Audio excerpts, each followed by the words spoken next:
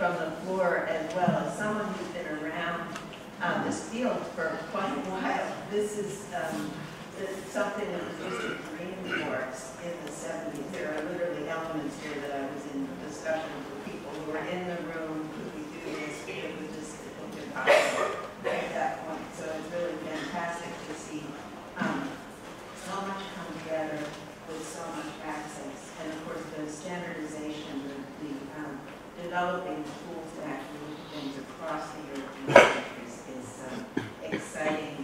Even for me, coming from the U.S., it must be very exciting for the audience. And I want to say from the viewpoint of us as a field, it's really important in our context that we are able to take advantage of the data sets that are available and the information tools that are available. If we could not allow ourselves to be kind of behind the frontier on this because of who we are, because of the field that we are. So it's lovely to see this coming together in Europe. I understand it's a huge investment. I hope the resources continue. I congratulate the EU for investing in this. And because I can see that it's grown out of earlier efforts in crime and that sort of thing, I have some hope that the resources will continue.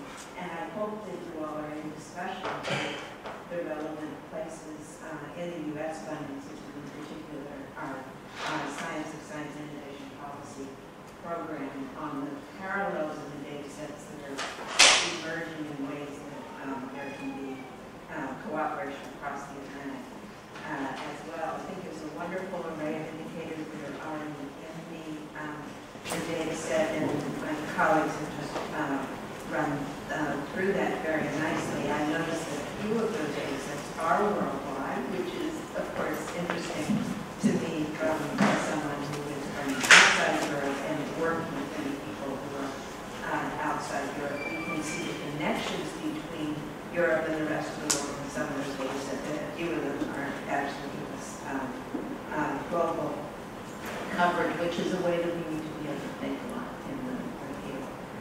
Right? I look forward. I have not been able to detect from what I've seen the presence of some of the other things that I would expect to see in this kind of data, the CIS data. It's in there somewhere. It's just some other innovation survey. It will be interesting to see where the university indicators are and other administrative data sets. We've done a lot in the U.S. working with existing administrative records. The hard part being universities, which are very decentralized in the U.S., but we have some big centralized databases that would be hard to get in Europe. I want to say that the training that goes with this is particularly welcome. I browsed the training manual a little bit. I understand that that's just what's emerging now, but as someone who has advised graduate students and also in a field where professionals need to be doing learning all the time, keeping up to date with the techniques, the training is going to be absolutely fabulous. And I hope that some of it can be offered in a virtual basis rather than face-to-face, so that it can really open up to the world community. I want to just end, however, with a little bit of caution. And, well, on the one hand, I'm really excited about this. On the other hand, it makes me very nervous in some ways. And what it makes me nervous about is that we have the potential as a field to have our data way outgrowing our concepts and our models. So I want to put in a plug, but let's try and actually get conceptual development to run twice as fast as the data is available to use to operationalize it. And let's make sure that we have models that are worthy of and changing as fast and growing as fast as the data capability is. Even in a few sessions that I've been in already with this meeting, I was really impressed at how little attention presenters were giving to how they operationalized their concepts, even when they had wonderful data sets that were large and, sounded fascinating in terms of results, but I just sat there thinking, how do they actually get to that concept again, and do I really trust the way they got that concept? It's very, very easy with big data sets like this to just kind of do something and oh, let me use these keywords and go look for something, and then I don't really have to talk about that very much. Then I'm off and running with the results, and that will continue to make me nervous. I hope it makes all of you nervous, and I hope we can make a collective commitment to keep the concepts and the models out in front of the data.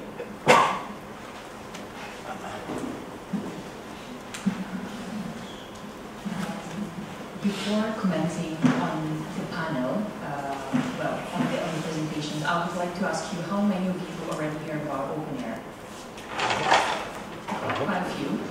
So you might understand why I'm so excited about the presentation. So for the other in the audience that didn't hear about open air before, open air is a research infrastructure funded by the European Commission that has the aim to collect all the open access but also closed access output coming from EU-funded projects, meaning that we have a wealth of data intending publications, software, and research data set that we are now in the process of linking, and that we are also in the process of providing services on this wealth of information.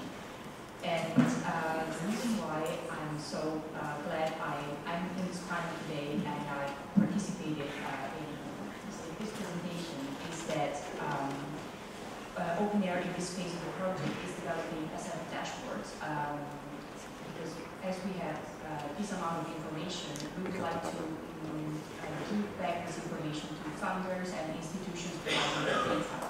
And here is where the board into mind, we are in quite difficulty in identifying the institutions and that the third expectation for us to identify this. Also, the challenges we are having in identifying research topics is something that we are discussing as well. So we are not usually that will be very important. And also the discussion around readily available indicators. Because of these dashboards, we are, as OpenAir, we are able to also provide and try to identify indicators for all the sites. So last week in Ghent, we had a workshop on this topic that I'd like to explore further in the coming months and before the end of the project. But it's definitely very interesting and of course very challenging for all of us. But I'm kind of relieved to see that we are working on parallel paths that might cross at some point. I think that one of the tasks of the research infrastructures, especially when they have this amount of information, is to provide proper access to the information that they are collecting. And this is not always very easy or very straightforward, but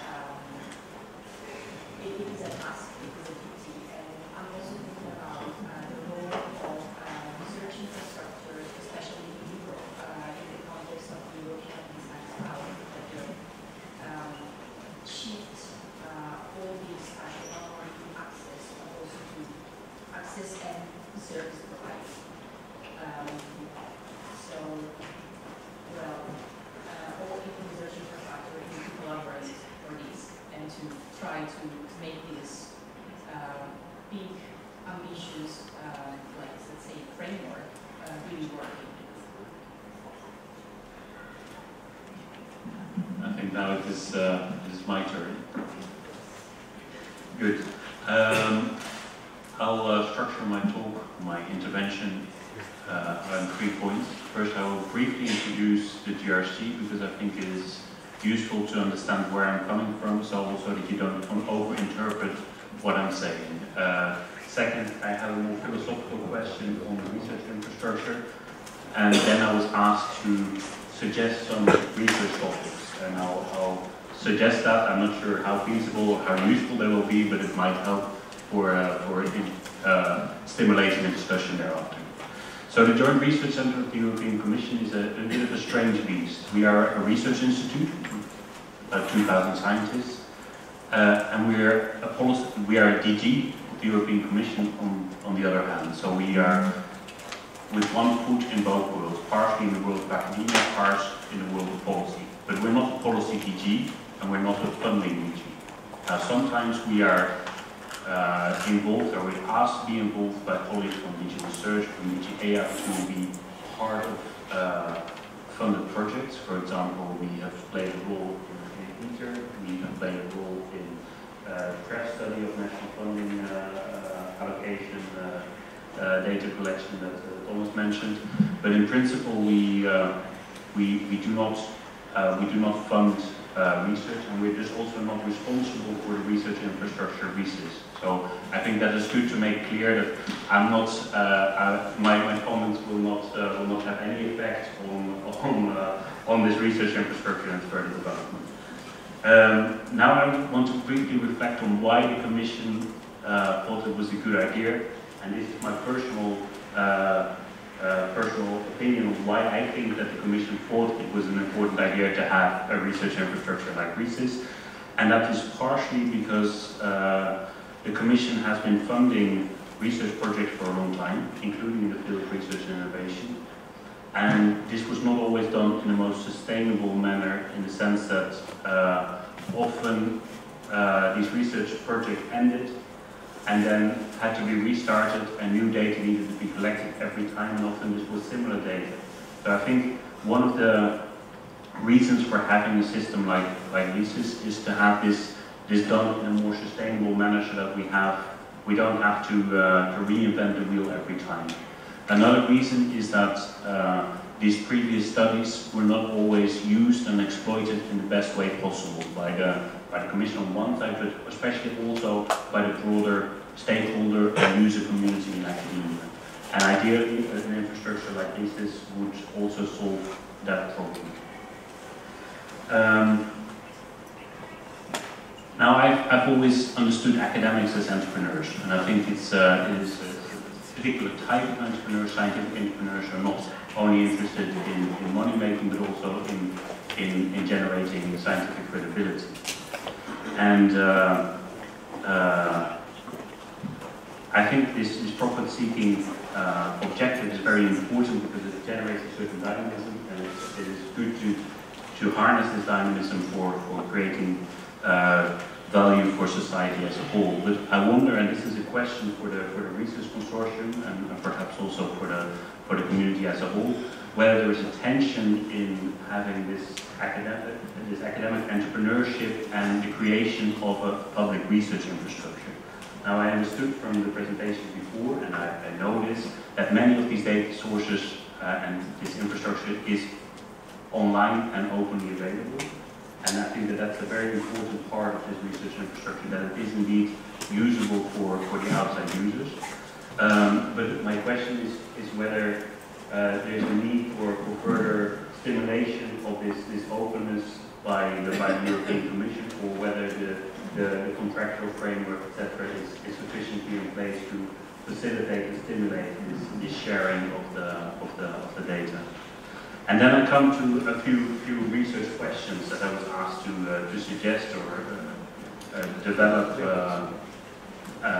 here, and these are fourfold. 2 or 3 are fairly obvious and very straightforward. Now, you know that in the new Horizon Europe there is a renewed emphasis on the European research area, and I think one of the things we were missing to date is to see what the impact of the last 20 years of developing this European research area has had as an effect, has had an impact on the creation of a European scientific market. And I think the kind of data that you collect and make available allow for researchers, either yourself or other people here present, to dive into that and to assess what the impact of these policy initiatives have been so far.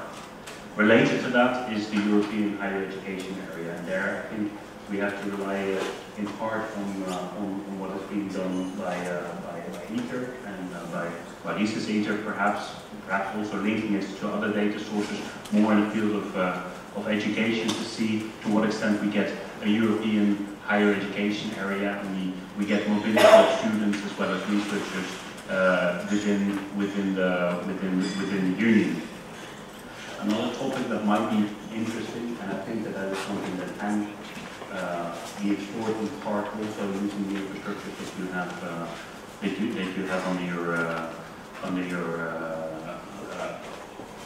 your development, is to assess the innovation impact of European universities.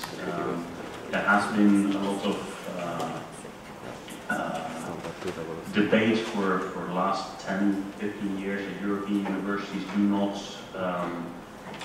not reach their full potential in impacting on their regional innovation systems, their national innovation ecosystems, and I think it would be something that can be explored to see what factors influence the ability of universities and the likelihood of universities to engage more in that. Now these are fairly straightforward issues, and the fourth issue is a bit less straightforward, and it ties into the theme of this conference.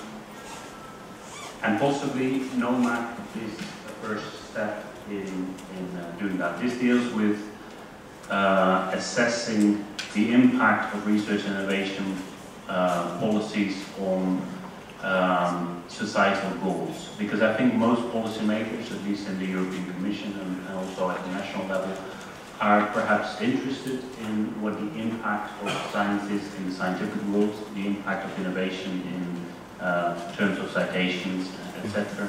But what they're really interested in is the impact of science and technological development on jobs, on economic growth, and on addressing societal challenges. And I think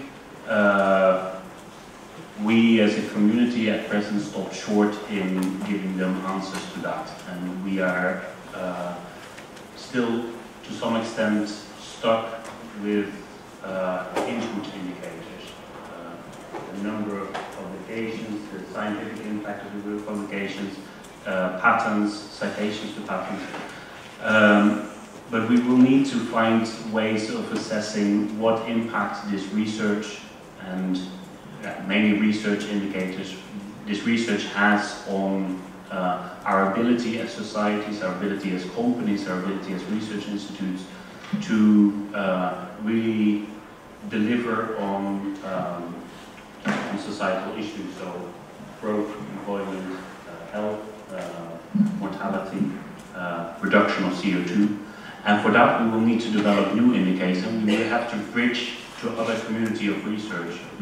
And I think that that's the topic of this conference to some extent, of how we can link and go beyond our comfort zone and go beyond what we have been doing over the last 20-30 years to see what real impact research and innovation have on society around them.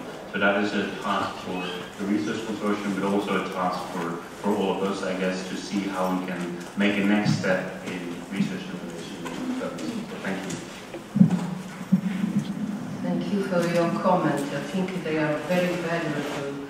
And I would like to have some reaction, and then I will say something from my side as a partner of the RISIS project.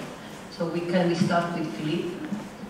Yes, I would like to come back to three aspects. The first one is mitigating efforts. Raising efforts all the time while developing this project.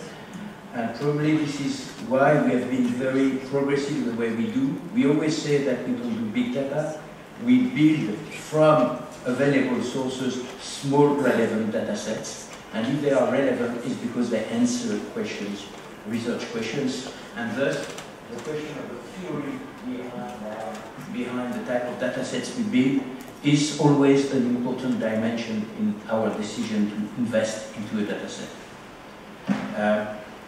The issue of let me take simply one issue about it.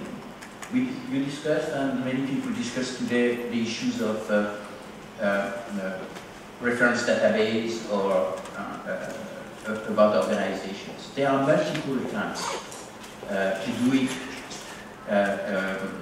through available and fast developing, let's say, computer techniques over the internet, and they are very interesting, but they will take a long time before we can safely use them.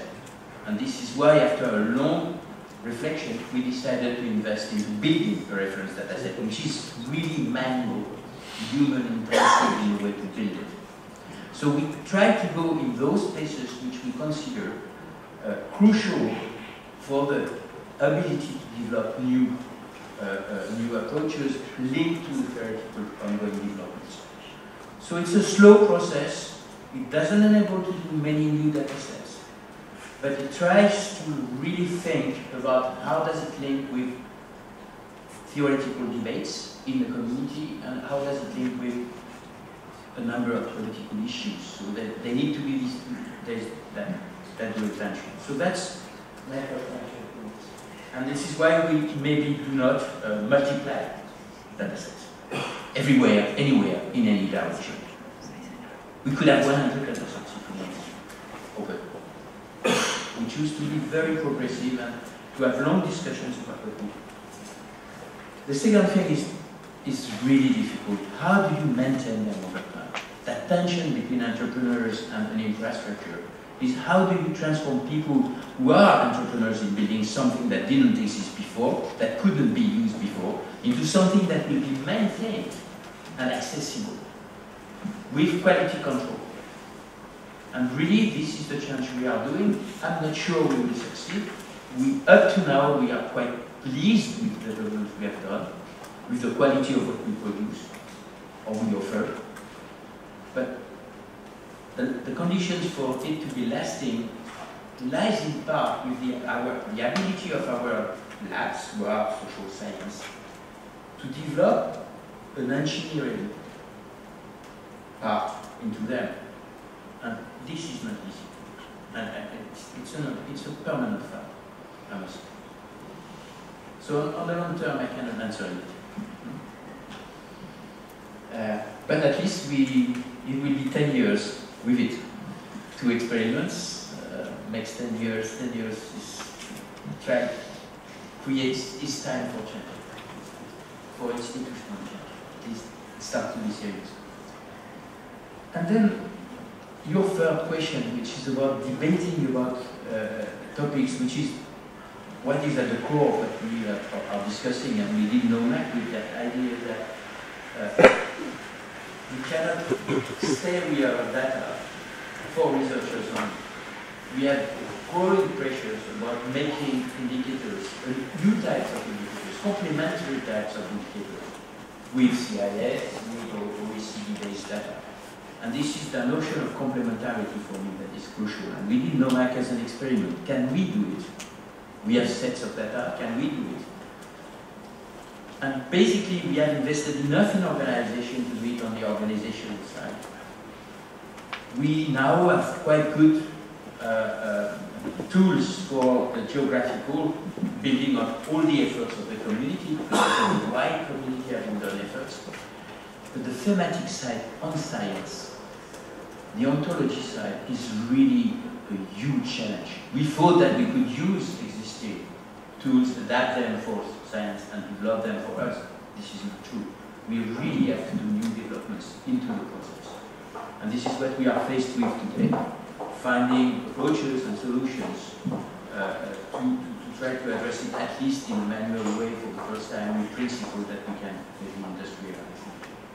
So that question about being able in a way to characterize situations before evaluating, our effort is to offer robust characterization that will not hurt the people. There's nothing more damaging in public debate that is not only fake news, but simply stereotypes. And we live in policies with stereotypes. You listen to your policymakers, and in 1 hour, how many stereotypes do you believe in? So we are there to sort of enrich the public, help to enrich the public debate, to provide background to the public debate. And before we can go to evaluation, which is far more complex. So data is not evaluation. Evaluation requires that we have value, judgment, processes, and data or information is an input to evaluation. So impact analysis, and you can ask my colleagues here in the front, it's now 9 years that we are about the impact, the social impact of our research organizations.